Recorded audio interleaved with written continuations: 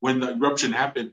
And I was at home. It was Saturday. I was just with the family. Our family was preparing to make an underground oven. That's how we cook our food in the islands. We like to cook in an underground oven. It's a Polynesian way of cooking food. And while our family was enjoying a normal Saturday, rest from work, I heard a very deep rumbling.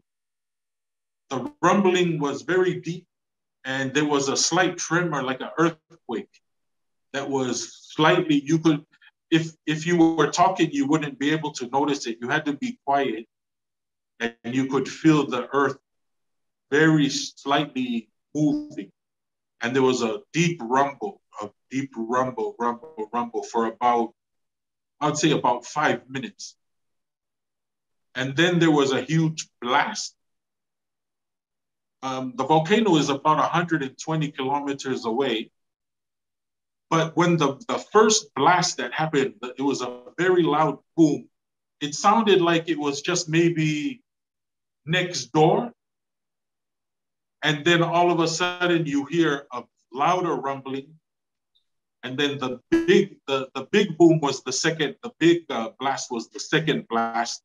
And your ears, like, you know, when you have, you ride in an airplane and you get the ringing in your ears because of the change in pressure. So there was a sonic boom wave that first hit before you heard the loud boom. And the curtains, I was in the living room of my house, and all the curtains moved like there was a huge gust of wind that came through. And right then, that's when everyone realized it was the volcano. And so we all came out and we looked up into the sky, and you could see a huge mushroom coming out with very black dust. It was black dust. And it slowly moved out. It was moving fast like an airplane. The dust covered and it blocked the sun. The sundown should have been around 7. This was 6 or something. And once it covered Tonga, it just shut out the sunlight, and it was like midnight. And so everyone in the main town in Nuku'alofa went inland and into higher ground. And then that's when the small pieces of rock started falling from the sky. And then you had like sand falling from the sky for a number of minutes. And then once all the sand, the rocks and sand fell, then the ash fell for like probably the next 12 to 16 hours was just ash falling from the sky like snow. And so we pretty much spent the whole night inland before we woke up the next morning and went to work right away, the first thing as chairman of the board, the first thing I thought was, I need to check the airport and see what we can do. I got the CEO and management of Tonga Airports together.